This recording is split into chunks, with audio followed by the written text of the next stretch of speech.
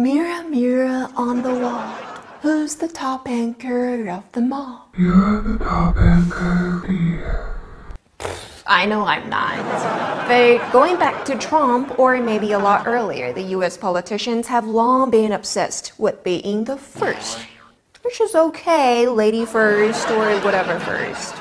I mean, human history was made possible by pushing forward a first, who's then obligated to go get the others. In terms of economic strength, America is the first. But after being the first, America is like... From this day forward, it's going to be only America first. America first. Yeah, they're so obsessed with being the first that sometimes Americans are like, do we really deserve it? The US soared from 13th to the world's #1 in the latest COVID resilience ranking. How come?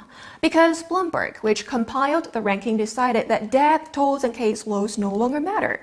Even prevention measures like lockdowns and quarantines are considered red marks in the ranking. And here's the craziest part.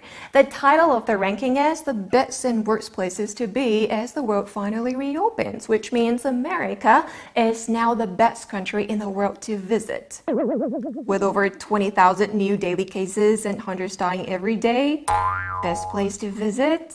People are like, Bloomberg lost his freaking mind. I'm not going. No, not me. Come on, Bloomberg. Really?